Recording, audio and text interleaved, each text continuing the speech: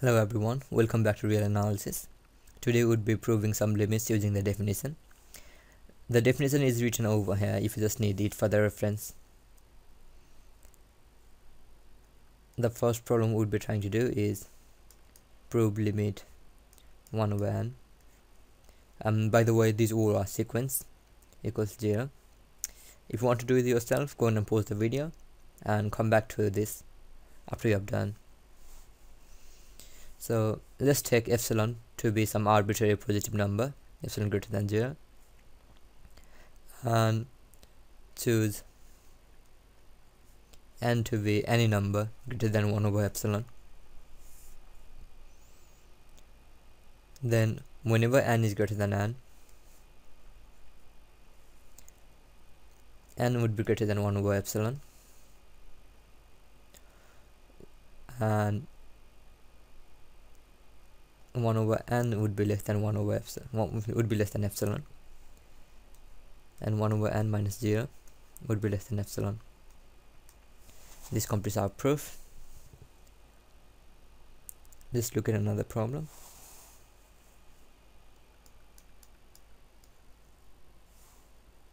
Let me change the color. And this problem would be limit 1 over, let's choose n square. We'll be proving 1 over n square equals 0.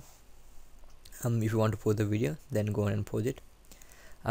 As always, take epsilon to be any arbitrary positive number.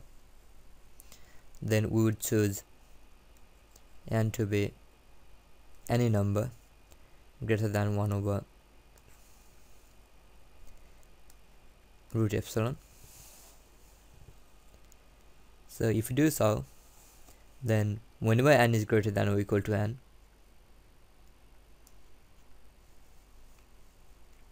n would be greater than 1 over epsilon, 1 over root epsilon, or 1 over n square would be less than epsilon, 1 over n square. That's same as, since n is positive number, it is same as 1 over n square minus 0 is less than epsilon.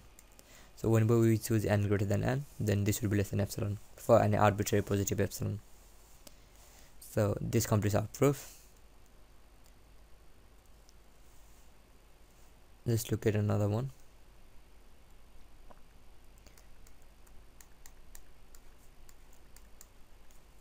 Limit n plus 1 over n equals 1.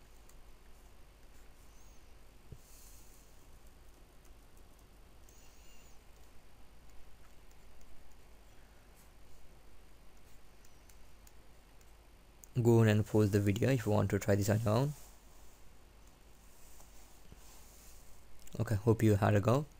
I'm going to show you. As always, choose epsilon to be any arbitrary positive number, and we'll be choosing n to be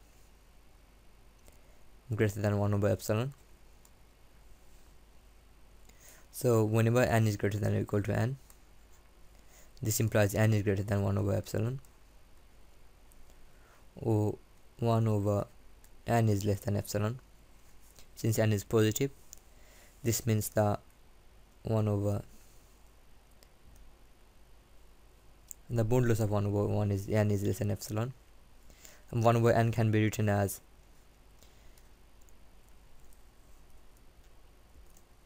n plus 1 over n minus 1, because n over n would be 1 and 1 over n would be remaining, and 1 and 1 cancel out. That's just algebra trick, nothing more fancy here. N plus 1 that should be less than epsilon, and this is what we are trying to do, n plus 1 over n minus 1. So this completes our proof.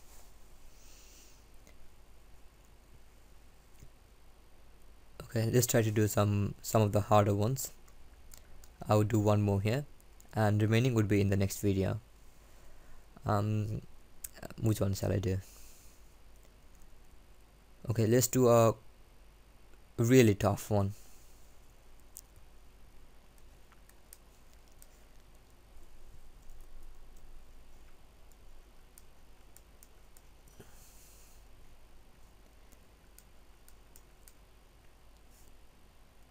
Where a, b, c and d are real numbers and a and c aren't 0. a comma c is not equal to 0, we're going to be proving this limit to be a over c. If you want to have a go, then go on and pause the video.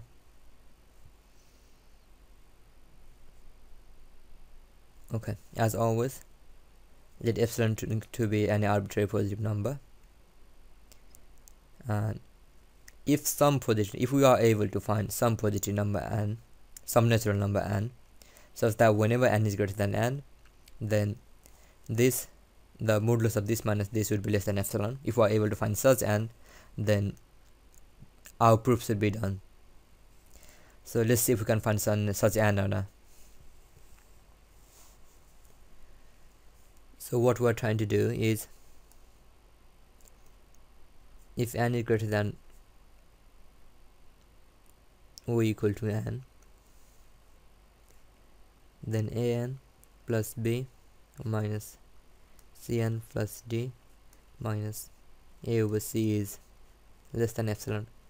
So if we are able to find some n such that this is true, then we're ready to go. Let's see if we can find such n or not. Let's try to find out first.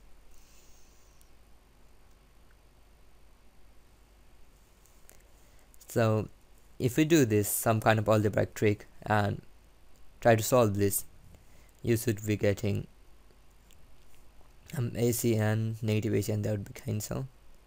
So you should be getting BC minus AD, everything in the numerator would cancel out, and denominator it should be C square n plus CD less than epsilon. This is same as saying this. So we need to be proving this. There are two cases which arise. Either the numerator could be greater, denominator is always positive. So either numerator could be greater than 0 or less than 0. So if BC minus AD is greater than 0, then what we'll have to do is, let's try to find out.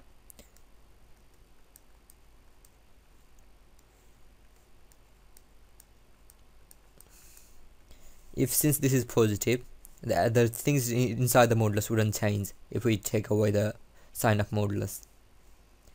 So we want this to be less than epsilon. If this was less than 0, then we'd have AD minus BC here.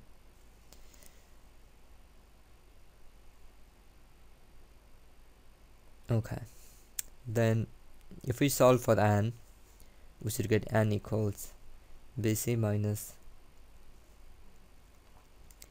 AD over epsilon c square, and this would d would be go to the next side and c square would be in denominator, minus d over c. So if we take n to be this,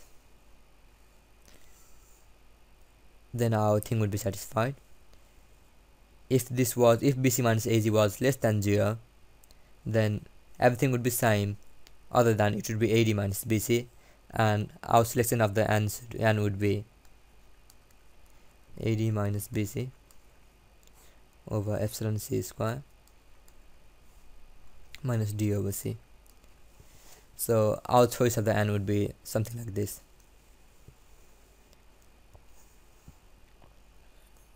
So let me go back off for a bit. So whenever epsilon is arbitrary, we would be able to find some n such that this would be true, this thing would be true, and that n is this when BC minus AD is greater than 0, and this when BC minus AD is less than 0. That's the definition of the limit, right? We should be able to find some natural number such that whenever we go, we take the number sequence further than the difference between the sequence and limiting value should be less than the epsilon. So if we take n to be this upon our arbitrary choice of epsilon, then we are ready to go. So this completes the proof. Thanks for watching. Hope you enjoyed this video. Peace out for now.